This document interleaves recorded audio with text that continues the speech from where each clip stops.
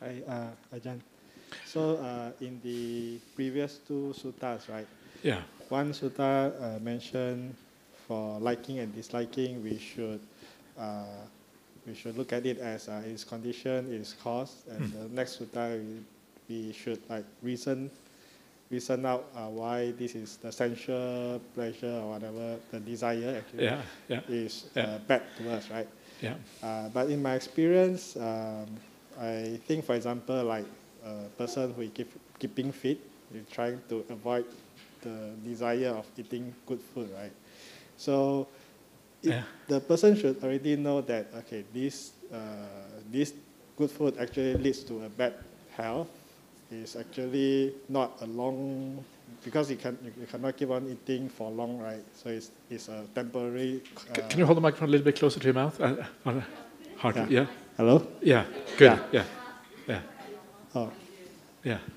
Yeah. So I was saying that in my experience, I feel like, for example, I'm thinking like a person who is keeping fit, then keeping fit. Yeah, keeping fit. Yeah. So he's trying to resist the desire of getting good food, right? He knows that the good food will bring bad health. Yeah. He knows that the good food only lasts for this long. You cannot keep on eating it.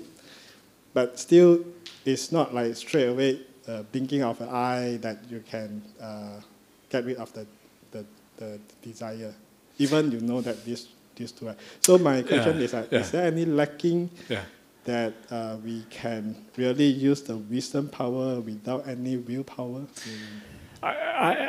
When it comes to food and things, I wouldn't be too worried, to be honest with you. It's such a small thing. Enjoy your food, that's what I say. But sadhu. Father Christmas has been here. Thank you. Or maybe it's Mother Christmas, I'm not sure. Maybe. I think sometimes we take these things too seriously. That's what I meant before about seeing the difference between lay people and monastics. Even monastics enjoy their food. I can assure you I enjoyed my food, especially here at the BF. People, the food we get is wonderful. I just had a beautiful meal before here, all the offerings of everyone. And I often prefer just to rejoice in people's generosity and enjoying what they give. My concern is not so much about enjoying the food, it's more about not eating too much. That is what I'm concerned about. If I eat too much, it's going to have very bad consequences. I can't talk afterwards, right? I fall asleep instead of... There's a nice story about that one. You know that story? It's a story someone told about this monk who was a monk in Thailand. And usually they had these talks that went all night. I don't know why they had that, but they had talks that went all night.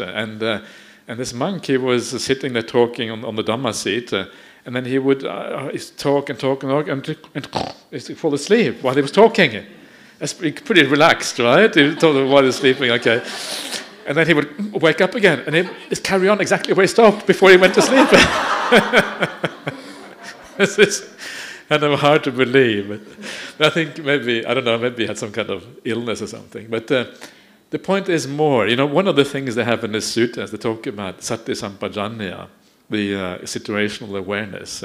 And when it comes to food, it is about knowing the right kind of food, knowing the amount of food, this sort of thing, the right quality of food. So it is not, we shouldn't be too concerned about enjoyment of food. That's a very small thing. In fact, if you don't enjoy your food, very likely to have a miserable life, to be honest with you. It's one of the highlights of life for most people is the food we eat, right? It's actually a very important part of life.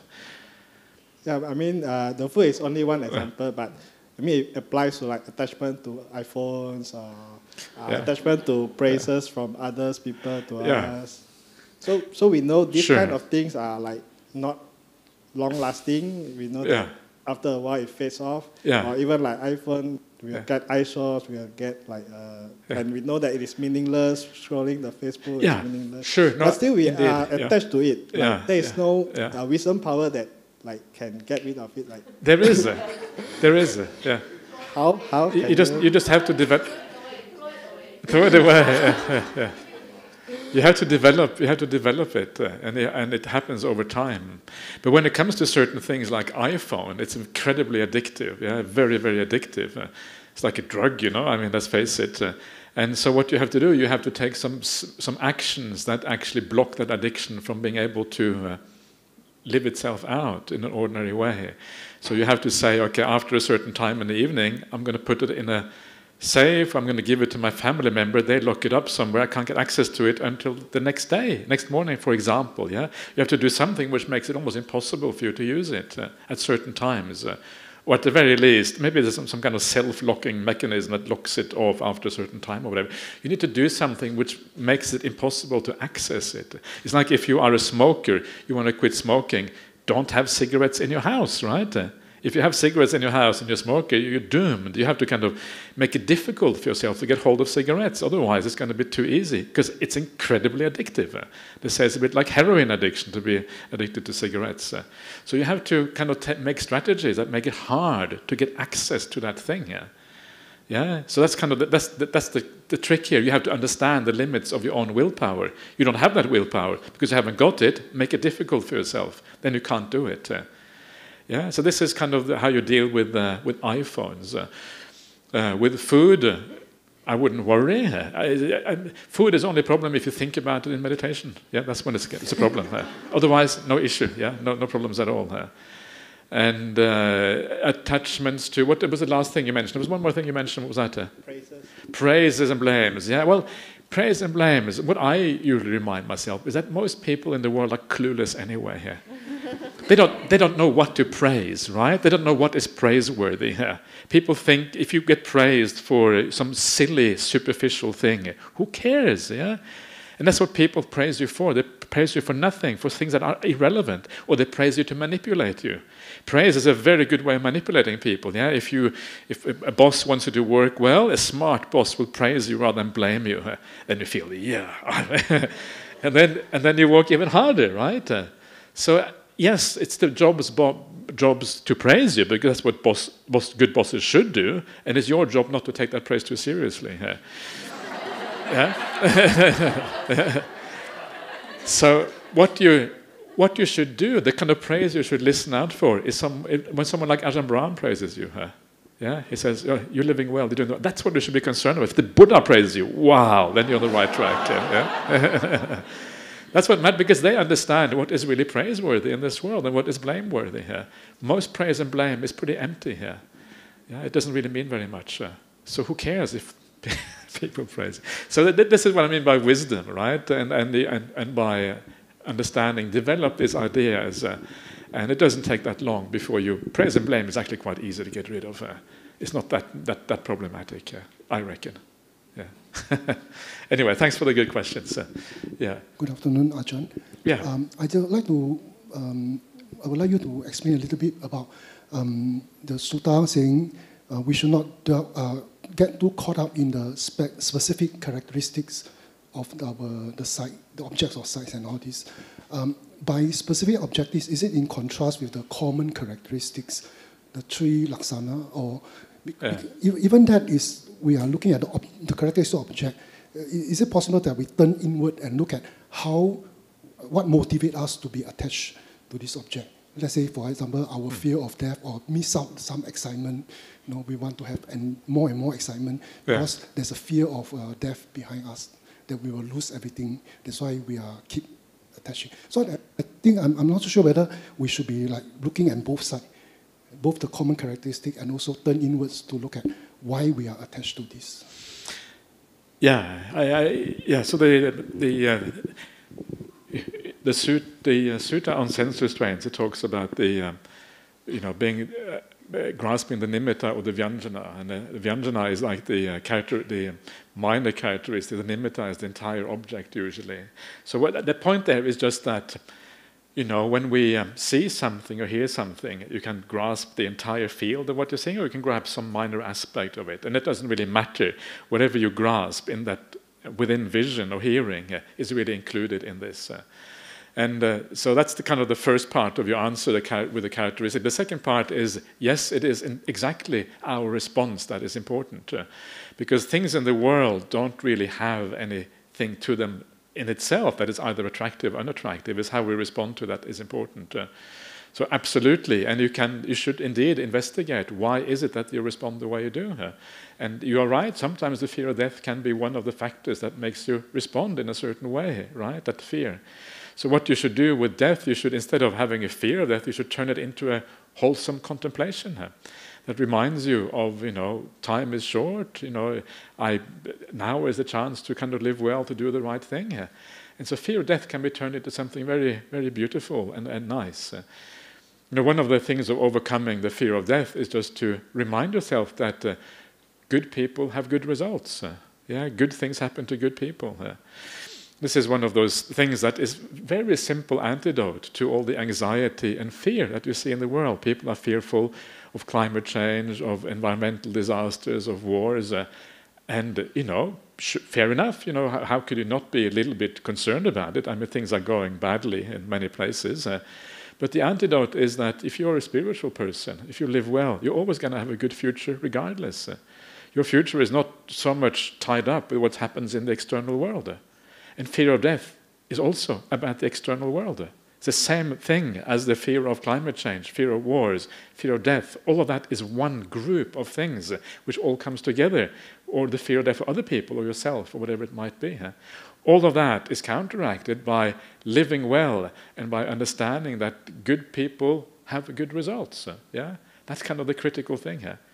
And so that is what, to my mind, matters. And you attach to other people, maybe you attach to other things because of fear of death, but actually, if you have fear of death, you should not attach. You should do the opposite. You should actually let go, because the fear of death actually, makes it worse in many ways. I'm not sure if I have really answered your question. So would you like to try again? I have a feeling I haven't really touched on exactly what you were getting at. Yes, maybe I didn't put it clearly. What I'm saying is, most of the time we are caught up with the specific details, so it's all this very good because they have these characteristics and all this. Then when they say that not too caught up in the specific details of the whatever we see and all this, does it imply that we should actually examine their common characteristics, as in the three characteristics? Suffering, non-self, and emptiness, or even that it is also still looking at the object's characteristic. Do we need to go a bit further and turn our attention backward into why our mind have this tendency to attach to the object? Like analyze it. Let's say if you realize that it is because of the fear of death that you don't want to miss out any experience that's interesting, then you will say, oh, this is a trick played by the mind, and then you just drop it. Yeah. So the specific, the specific characteristics and the general characteristics. So specific characteristics just means that you're attaching to something in the object, and so you are seeing it in the wrong way. You're seeing it in terms of happiness and permanence and self, rather than the other way around. So this is true for everything, whatever it is that you see and look at. The three characteristics of existence are always the three ways you should look at that thing with, through that lens. So you see something beautiful in something, then you remind yourself, actually, maybe it's not. You see something permanent, it's not permanent. And that's always a very useful way. I think permanence and impermanence is maybe the best kind of duality here, because that's where we tend to go the most wrong, or that's the easiest way to actually see through things. Obviously, things aren't permanent, relationships or whatever. So it's kind of obvious in a sense. So yes, so that's true. So you see everything in terms of those general characteristics, especially impermanence, I would say. And then the other side of things about turning it inward, yes, that is often also true. That you actually want to kind of see your own where you're coming from, what is driving this whole process that you are looking at, and the more you see that, of course, the more you will be able to let go, because you understand that this is actually coming from the wrong place. It's very similar to, you don't really need to go beyond the idea of the three characteristics, because if you see things in terms of the three characteristics, your internal response will also change automatically, right? Because that is part and parcel of the same thing here. So just go to those three characteristics, and that will be sufficient in this case.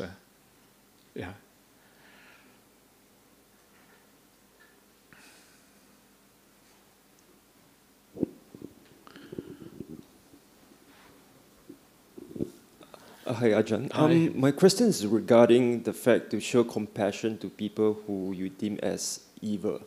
I'm just saying that like some people who are powerful want to destroy you. I mean, one example we have right now is the Ukraine war. I mean, right now, because we are comfortable here, we can show compassion and stuff like that. I'm not sure if I'm the victim right now in Ukraine. Would I have compassion for Putin? If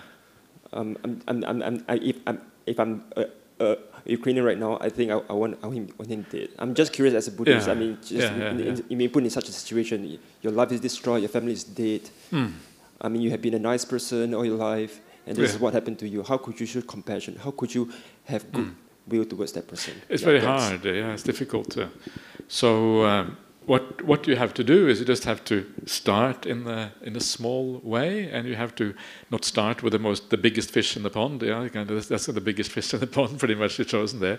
So start with the easy ones, and then gradually work yourself up. And then sometimes one way of looking at this, the one I think about the war in Ukraine, I think, first of all, okay, yes, you have Putin on the top, and you have the generals of the army, then you have the kind of lower officers, and then you have the ordinary soldiers.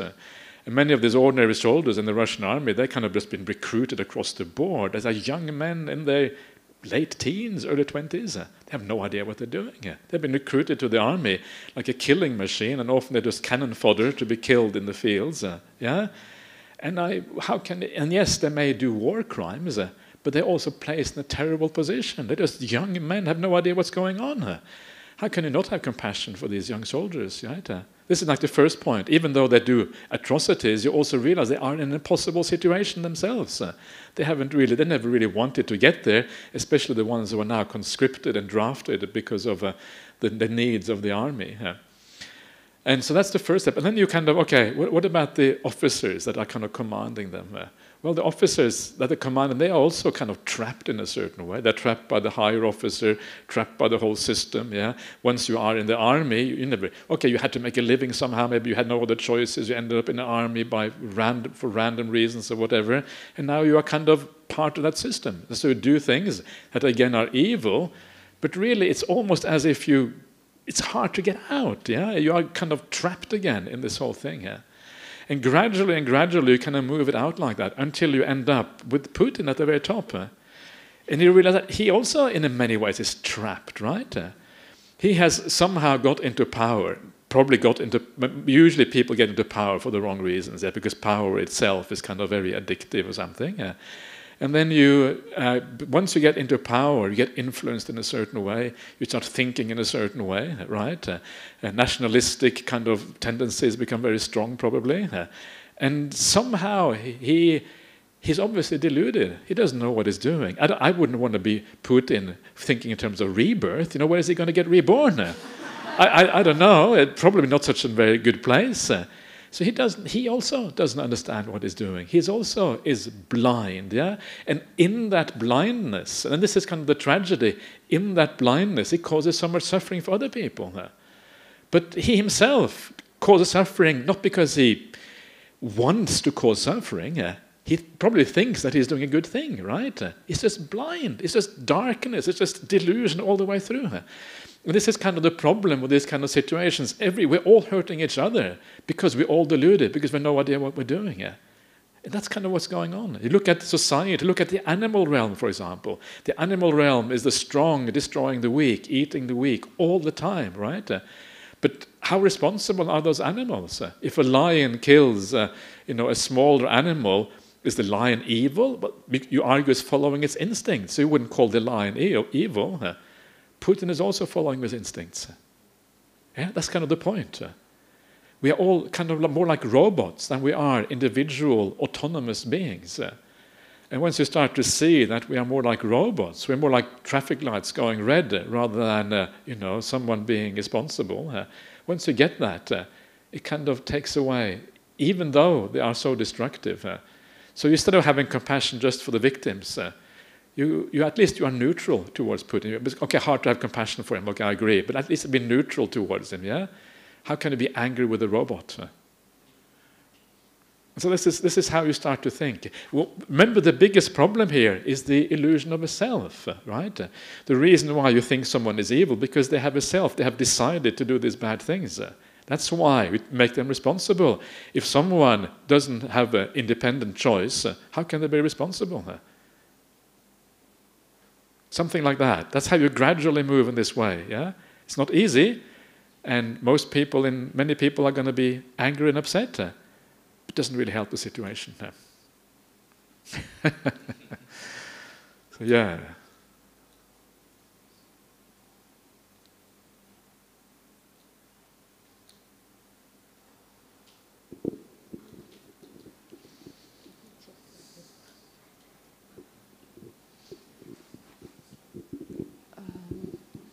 Ajahn, hi. Just would like to check for somebody that we don't know and they behave in a certain way that's quite destructive. I'm not talking about the war, but destructive to the community. How can we find the good in somebody that we don't know?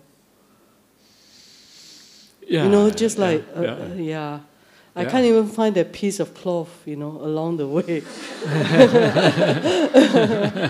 Unless I dig very deep, So my question here is that instead of looking at that, why not I look into myself?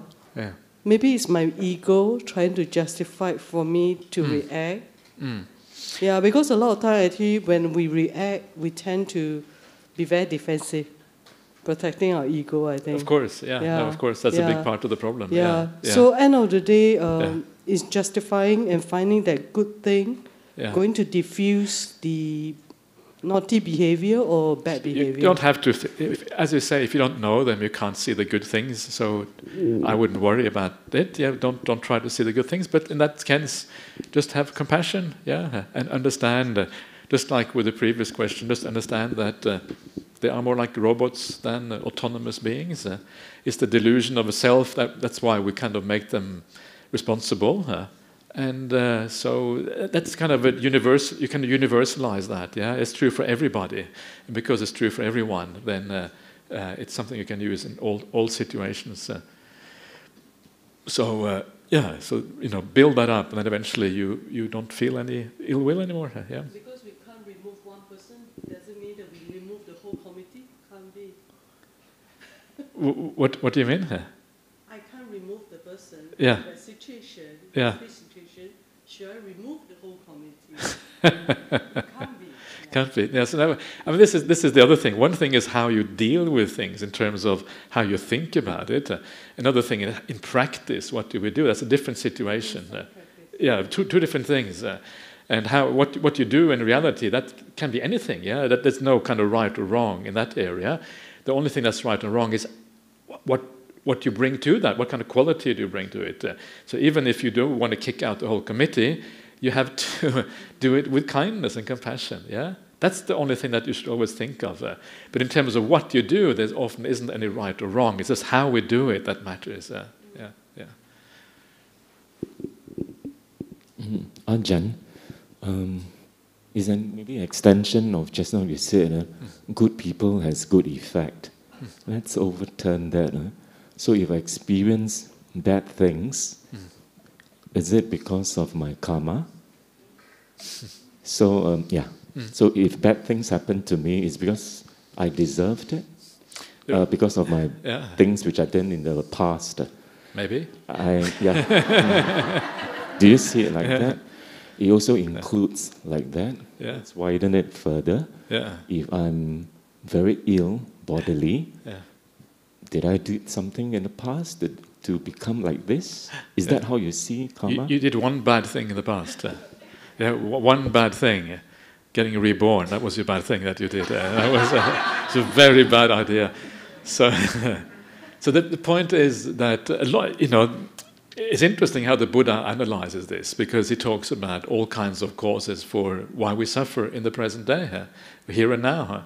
And karma is only one of a number of things. Illness is another one. It's actually separated out. It's separate from karma in the sutras. Karma can also be the cause of illness, but illness has often nothing to do with karma at all. It's a completely separate thing here. And so the problem is that human life has naturally coming with it all kinds of things. One of the problems, for example, is being careless. Careless is different from karma. So if you go into the town, not in Singapore because Singapore may be very safe, but if you go in the wrong city, the wrong place at the wrong time, you get assaulted. It's not because of karma, it's because you were stupid, yeah? And so, and the same thing here, if you walk into the street, yeah, I'm going to check my karma, see how good my karma is, and the car comes and kind of kills you, then it's not because of karma, it's because you were silly walking into the street at the wrong time. So the reality is that, karma is only one aspect. A lot of things in life have got nothing to do with karma. Human life has a lot of things to that are unpleasant. Yeah, you lose your job, you get divorced, you break a leg. All of these things are natural part of human existence. And so you cannot really say it is karma. It may be karma in certain circumstances, but it's very hard to divide things up into karma and non-karma. The danger with attributing things to karma is that people say this is your fault because you did bad things in the past. That's crazy. That's a complete abuse of the Buddhist teaching. That is not the way to think about it. So because the point is that we have all done bad karma in the past. Sometimes things come out, sometimes they don't. And the reason we do bad karma is non-self anyway. It happens because of cause and conditions. So if someone is suffering, whether it was because of bad karma or not, you should always have compassion. Yeah? Because our own karma is just waiting to ripen anyway, before we know it. And then we need that compassion. So we cannot call ourselves superior or inferior because of these things. This is just the kind of evolution of things driving on. And this is one of the really silly ideas in Buddhist communities, the idea that you don't have compassion because someone else did it in the past life. It's kind of crazy idea of thinking. That is completely wrong. We all do bad karma sometimes, we all make mistakes sometimes, and just because someone has made a mistake does not mean they shouldn't have any compassion for them. Mistakes is part of being human being. So, yeah. You okay with that? Yeah? Okay, excellent. Yeah. In Buddhism, the principles of morality have to do with your motivation, what drives your actions. Yeah? So action is good, morally good, if it is derived from purity of mind. If it is derived from impurity of mind, then it's a bad action. That is the ultimate answer. So why do you do things? What is your motivation for doing something? And if you're motivated by kindness, compassion, and wisdom, then you know that it is a good act. If you're driven by ill will or whatever, it's bad. So motivation is the final answer. And what that means is that when we look at ethics from a Buddhist point of view, then it actually opens up a large number of possibilities. It means that there is no absolutes when it comes to abortion, for example. And this is a very important ethical consideration, has always been. It is much more grey, right, in what is bad or good. Euthanasia, is it okay to have assisted suicide, for example? In Western Australia, we have an assisted suicide law. It is now legal to have assisted suicide, given certain conditions. Stem cell research, is it okay? Is there consciousness there or not? All of these questions become nuanced and they become potential for having a debate about it. It is not something that is set black and white because the Buddhist system of ethics is actually very, very flexible. And so we have found in Australia that whenever we engage in the debate about ethics, as Buddhists, we have far more interesting things to say than any other religion. We can actually contribute something to the discussion, whereas the other religion, well, they have their things in black and white and there's no way out of it, whereas we can actually contribute something sensible to the discussion. And this is the beauty, one of many, many, many beautiful things about Buddhism that makes it really unique among world religions. It's just completely different. If you look at all other world religions, they are far more black and white, and Buddhism has a certain flexibility built into it that is very, very useful. I don't mean to say anything bad about other religions. I usually come across as kind of a Buddhist chauvinist, I think. But personally, to me, anyway, that's the way I tend to look at things. But do you think in that situation people will get confused about what stance to take? If you are confused, then keep to the 5 precepts. The This is why we have different layers of ethics in Buddhism. So 5 precepts, easy to know. But if you want to go a bit deeper than that, you want to really understand what ethics are about, you go to the motivation behind it. So stick with what works for you and what you're able to deal with. Actually, even with the 5 precepts, right? From Yeah, what I know, yeah. the Mahayana Buddhists and the Theravada Buddhists can have very different interpretation to some of the things. Like It doesn't work. Yeah. okay.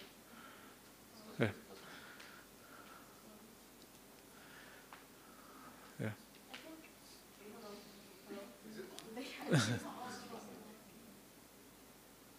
But anyway, so with the 2 different schools, Yeah. sometimes they have different interpretations of the precepts as well. Hmm. Especially when it comes to like sexual misconduct. So from what I know, the Mahayana school will say that, premarital sex is thank you. Is against the 5 precepts, and then Theravadan school Buddhist, some of the, from what I've heard, they would say that it's basically anybody who's under the protection of the family, of the father or brother, or that you shouldn't do anything to the person to keep harmony in a community. So then there's also a bit of difference in the interpretation. Okay, send it back. Yes, yeah, there is difference in the interpretation, and especially the one about sexual misconduct is a very, is a tricky one because it seems to be socially bound by the society you're in. It's not actually an absolute rule. Sexual misconduct means you shouldn't be hurting anyone. That's really what it means, and that might be different in different societies depending on the kind of relationships you have with people and things. So I would say that. Is open for interpretation. I don't think there is any absolute rule against premarital sex in Buddhism. I don't think that is part of it, but it's really how it affects the people around you, and that will depend on your parents' understanding of these things, how they feel about these things, and all of these kind of things. So it's kind of very, very, very varied, I would say. But in general, I don't like to think in terms of Mahayana and Theravada. I just think of early Buddhism and later Buddhism. That's kind of my idea. So I always ask myself, what does the Buddha have to say about this? That's kind of my idea. And because Theravada is in many ways also a later development, they have all kind of things that are later. Mahayana has all kind of things that are later. But so what is the common source that we all have? The Buddha. Yeah. Important. So, anyone else want to say anything? Another one over here. How does the microphone work again? Or that's working. Okay.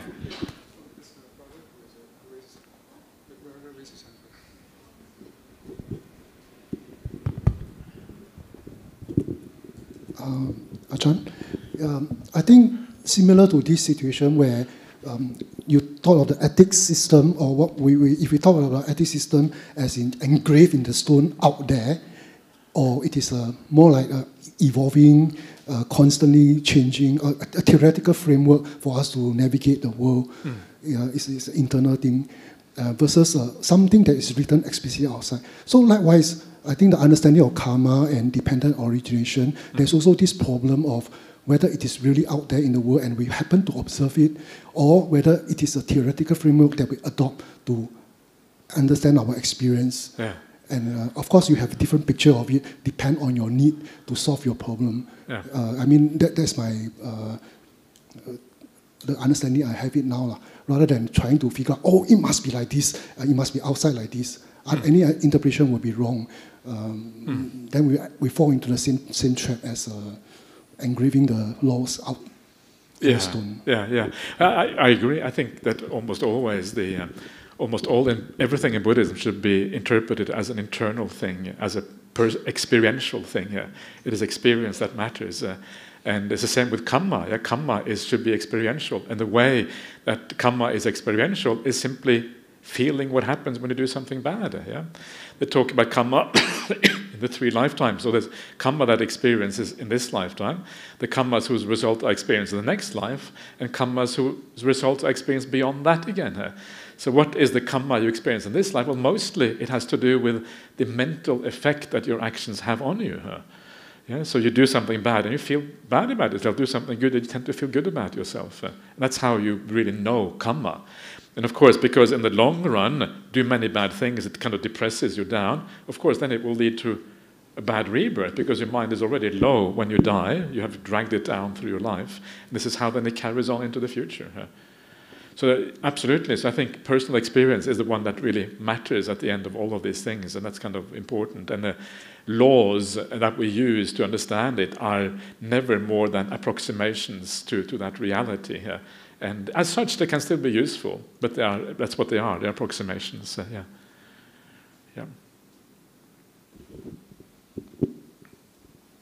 Hi, Ajahn. I want to follow up with my question just now regarding the two suttas. Yeah. So can we, because just now you mentioned different approach for different desire, right? Yeah. So can we still establish that the methods that Buddha mentioned is universal to all sensual desires, or we still have different ways of dealing different desires? It is universal, but I think the point is that, different desires have different effect on the mind, and some are more serious than others, and it's important to kind of see what is really problematic and what isn't.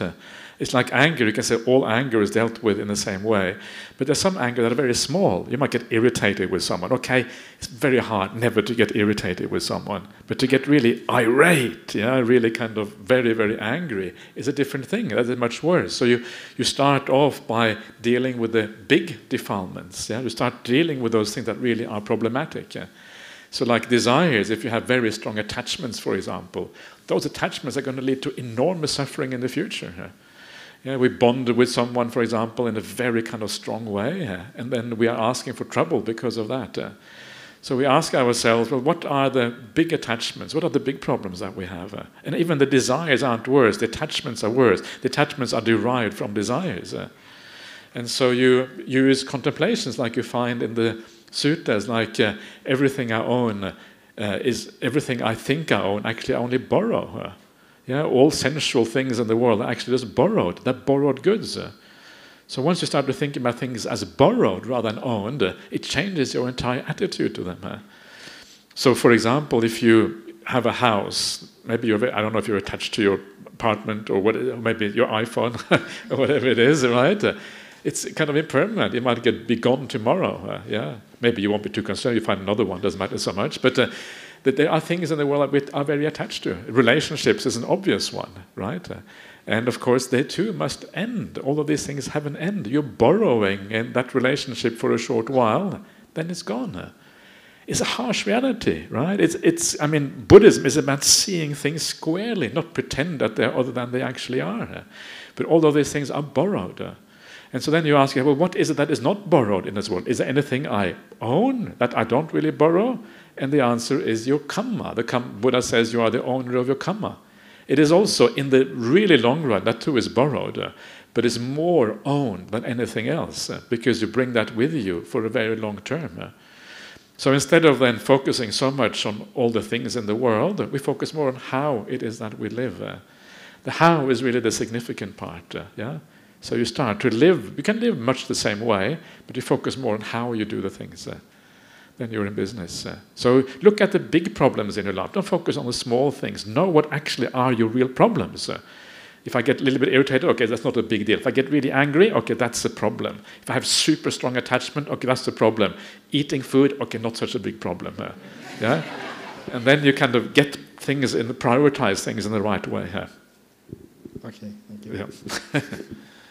Okay, PJ over here.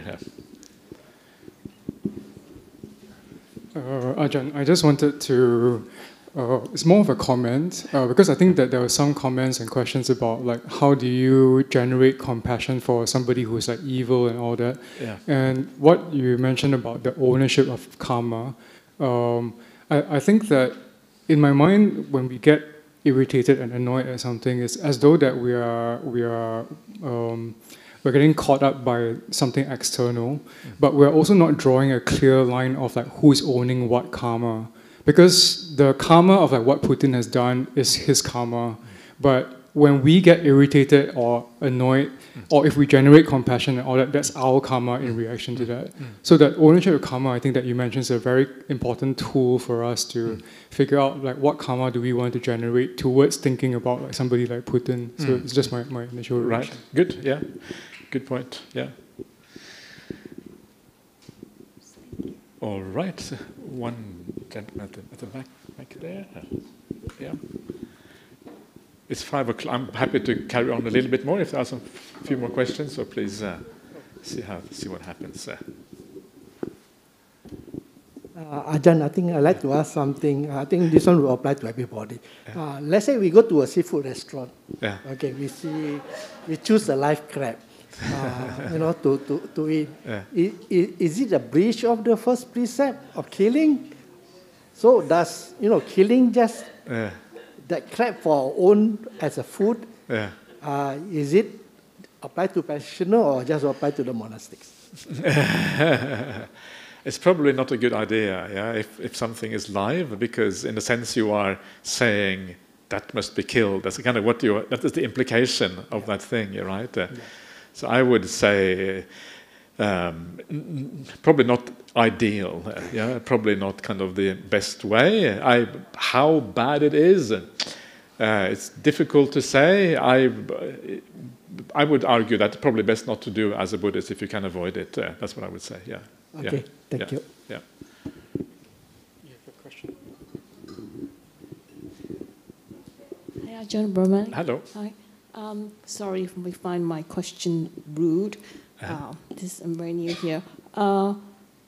My understanding of what I've learned so far about Buddhism is we are trying to stop rebirth, right?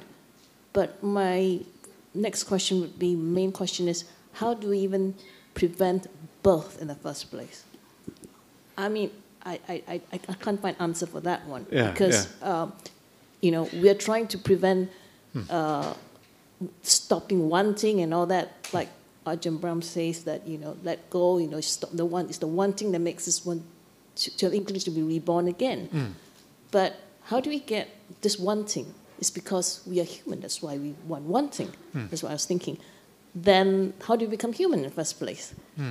So, it's like you know what I mean? It's like it's almost like by accident we just appear here, and then suddenly we have to find how to get out. Yeah. But how do we come in the first place? Yeah. Why do we acquire this? And so I'm sorry. Well, the reason you come in is you try to learn from that reason why you got in here, and then you try to avoid the same mistake in the future. Yeah, that's kind of the point. Yeah.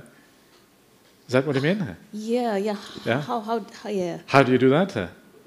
Yes. I mean, it's like, now we are already here in this situation. How do we stop the wanting? Yeah. But how do we appear in the first place? So, we were introduced to this material goods and all that, the worldly things.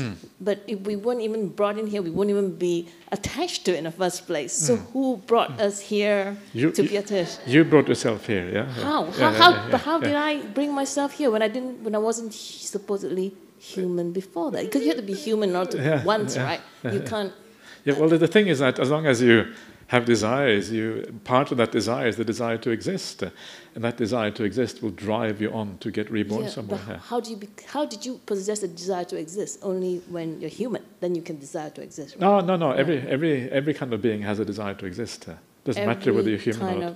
Being. Yeah. So even if you were a ghost, I don't know what you were before you were born as a human, but let's say you were a ghost. Yeah. Okay. So you think you may have been a ghost? Sorry? Do you think you may have been a ghost before you were human? I don't know, but to be a ghost, I don't know. Ghosts too have desires, yeah. Ghosts too want to live. Ghosts don't want to. So when you... Yeah, so it's like... Existential question. Yeah. The origin of things? Yeah, origin of things, craving, desire. Yeah. So the thing is that the reason that you get reborn into human life, the reason you get reborn to any life, is because of desire. Desire has always been there. Always been there. There's no first point of desire. Where's the origination of desire then? How do we... There is no first point of desire. Yeah, so that's my point. Once you reach nirvana, probably you come back again then. Wouldn't it be? There is, I don't say that. I don't say there is. I'm not saying there is no last point. I'm saying there's no first point of desire here. It's different. Okay. So even though there is no first point, it is possible to make it come to an end. Yeah. Right. That's the difference. That's too deep for me. I'm No. sorry. No, No, it's not that. It's not that deep. It's just that you have to. The thing is that what it takes insight and understanding. Yeah. Okay. So if you get an insight into the fact that it is not worthwhile getting reborn, if you get that insight, that's possible to get, says the Buddha. If you get that insight, then desire will disappear. It is only because you think it is worthwhile to get reborn, you think it's worthwhile to carry on existing, that's why you have the desire. Once you see that it is not worthwhile, the desire will stop by itself. Yeah, but that's stopping the reborn. But what stops, what prevents the born itself? The same thing. Reborn and born is the same, yeah? No difference. It's the same thing. Yeah. Right. You remember, sometimes people have this idea that we are born because of our parents, yeah? Our parents kind of are there, and because of that, the baby arrives, and this is what produces birth. No, what produces birth is not that. What produces birth is craving here. So there will be someone reborn in that family, but it won't be that person who ended craving in the previous life. That person will not get reborn. It will be someone else instead. Yeah, but that's reborn, but born. I'm still asking a question. Born, I still can't see it. It's the same thing. Born and reborn, same thing here. There's no difference. Yeah, Every instance of being born is an instance of being reborn.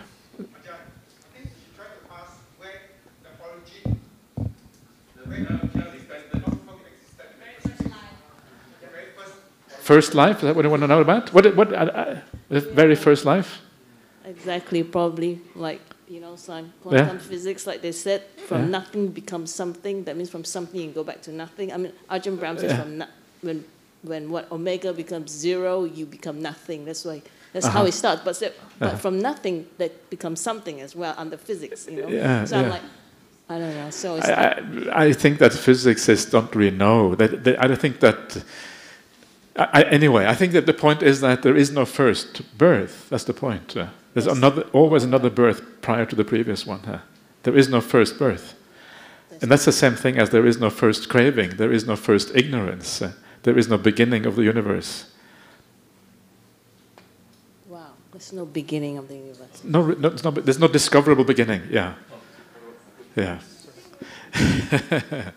Anyway, good luck with that one. See what happens.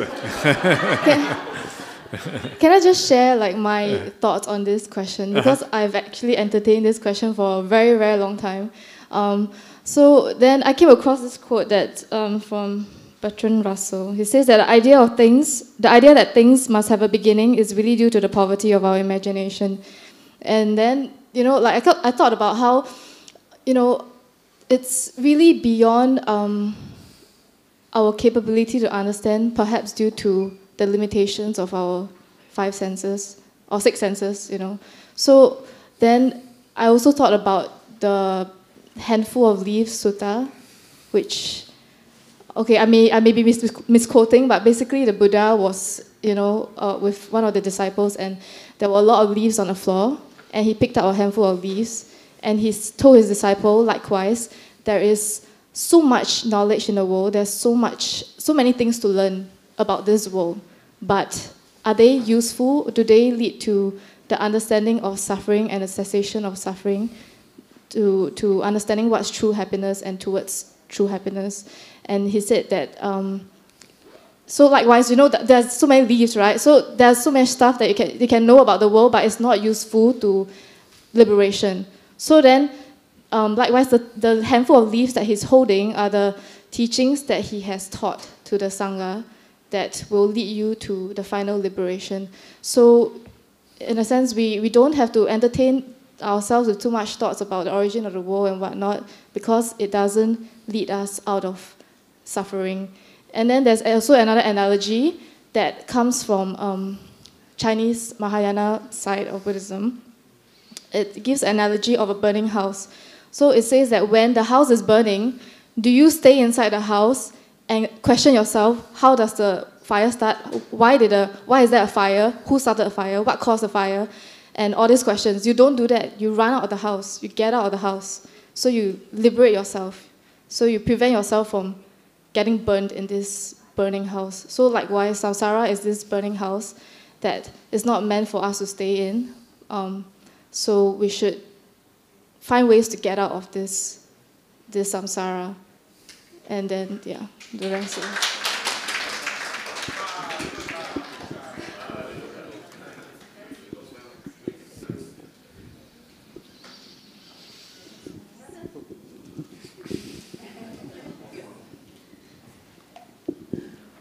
Ajahn, on the question on the rebirth, maybe the Agana Sutta would be a good start. Agana Sutta, Yeah. Yeah. The Agana Sutta says it is about the origin of the world, and the origin world starts with the end of the previous world. That's kind of cool. So that's kind of gives you an idea of how things are in Buddhism. Yeah. So, yeah.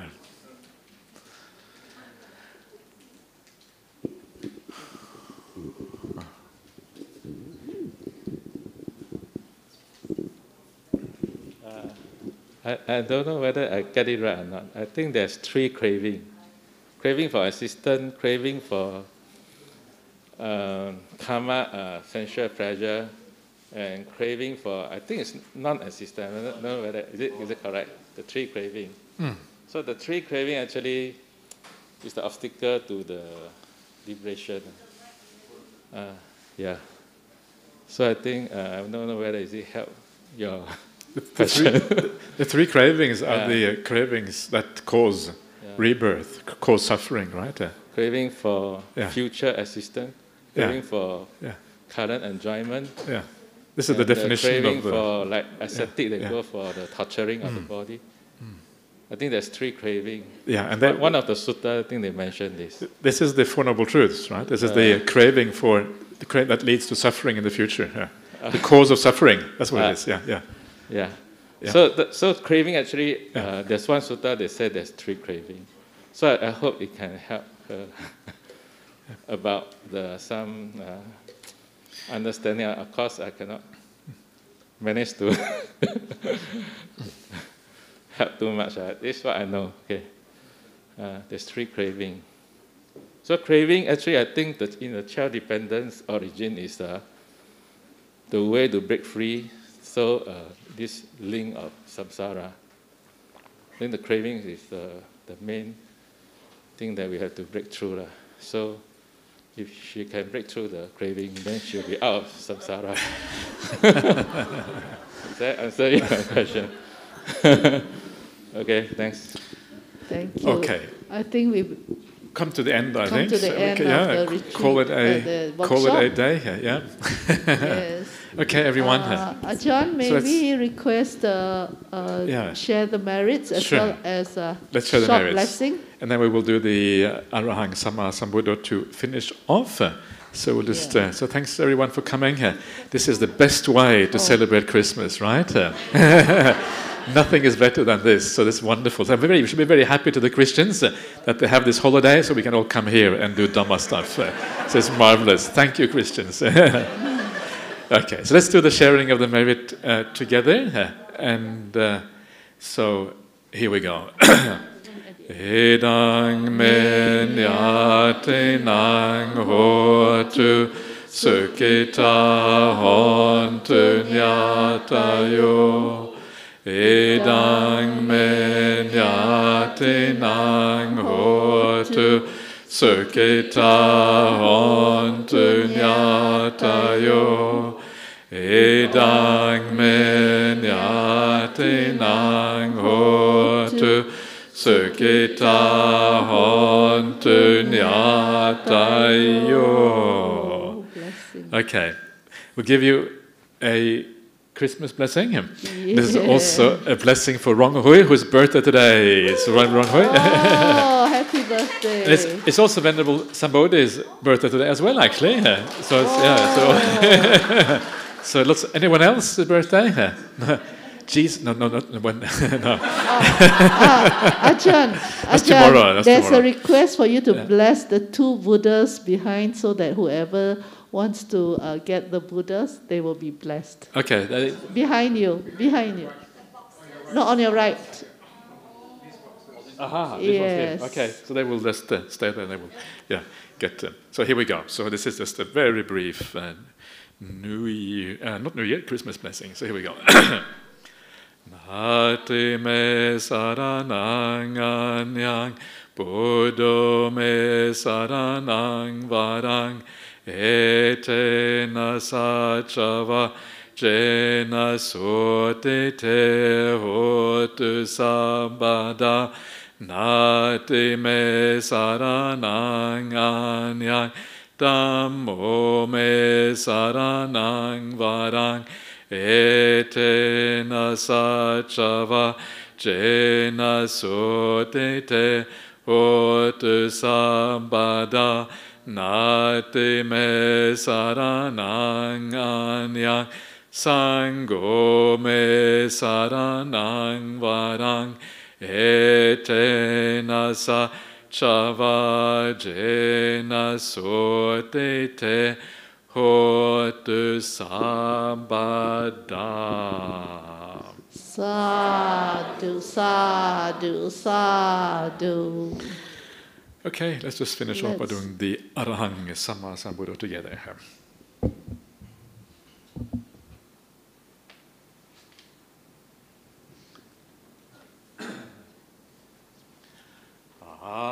Arahang Samma Sambuddho Bhagava Buddhang Bhagavantang Abhivademi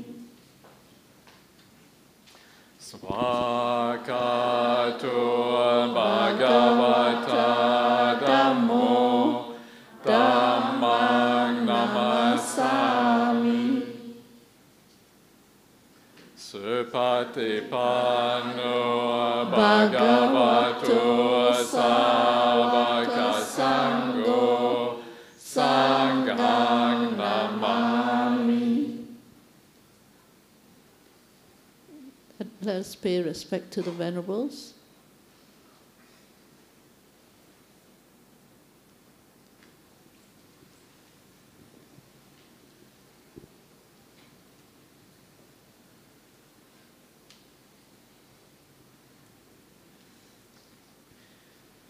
Thank you. Brother Sunket, can you lead the Ajahn and Bante somebody to the library to have some tea? The rest, can I have 1 minute for announcements? Okay, tomorrow we have next segment, exciting segment, Christmas Day.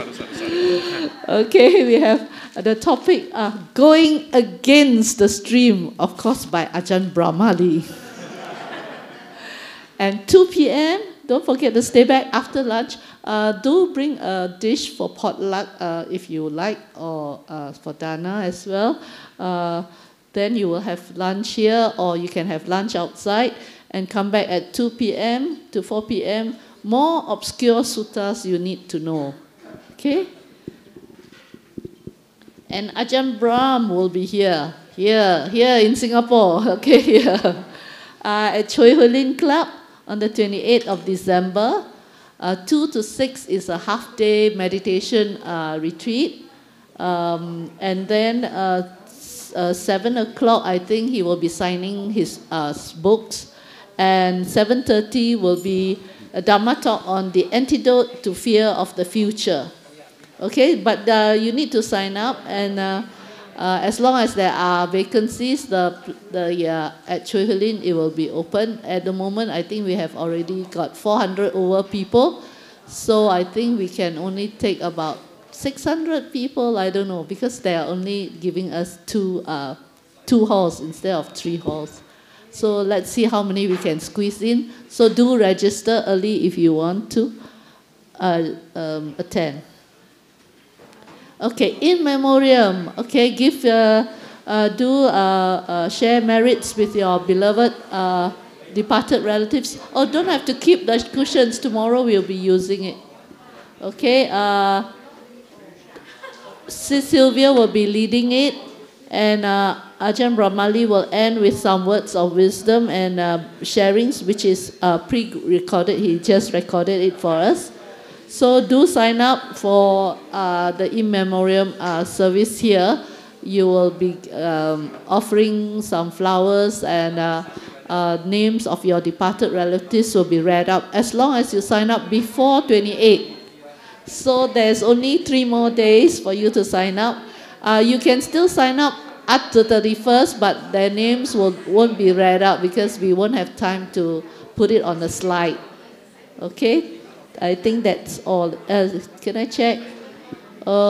Next.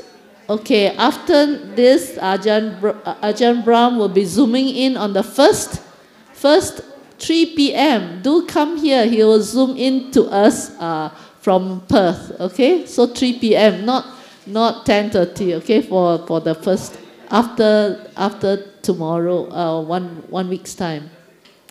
Okay, next. Dharma Foundation course for those who would like to join to learn more about Buddhism. Do join every Saturday, 1:30 to 4. It'll start soon, next month, first week of next month. Sis Sylvia will be teaching most of the sessions. I think Brother Chai Chai will take a few of the sessions. So this is part 1. There will be another part 2. Okay, do sign up. And help us build our Dharma home. We are already, we need, in the next 3 months, we need your money to pay up. Okay, after we sign, we need money in the next, within the next 3 months to pay out. $6 million, okay? Thank you so much, everybody. See you tomorrow. Good evening. Thank you.